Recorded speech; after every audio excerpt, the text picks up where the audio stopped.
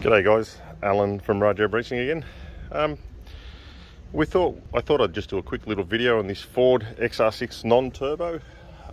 We had it on the dyno. I'll put in there a little video and some pictures and so forth, utilising one of our intake manifolds. Now, a lot of people say, you know, our intake manifolds are there for turbocharged cars and so forth. Well, when we design them, when we go into the design factor of trying to make these intake manifolds, we have one thing in mind, and that's trying to increase airflow to the engine. In doing so, increasing airflow to the engine, well, it helps to make more power. This one here, simply by removing the old intake manifold, there was no other mods done. It was actually done on the dyno, and we fitted one of our intake manifolds. This car was able to achieve 20 kilowatt increase at the hubs.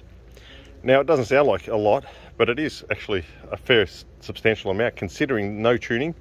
It's got no extractors, it's got a full standard exhaust, it's a full standard 100% car just by changing the intake. So yeah, just thought we'd put a little video together. So they don't only just work on turbo models, they definitely work on non-turbo. Same goes for the Patrol, the RB30 and the RB25 intakes. So another little factor in doing these intakes are actually pretty easy to do the installation, and like I said, being no tuning, the average person that has some mechanical knowledge would be able to do this at home.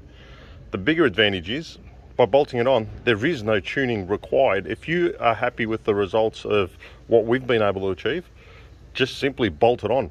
That's it. That's as simple as what they are. If you want a little bit extra, you can always put a set of extractors on, you can put an exhaust system on, and then you can have a custom tune done on the factory ECU, and that will definitely guarantee some even better results again.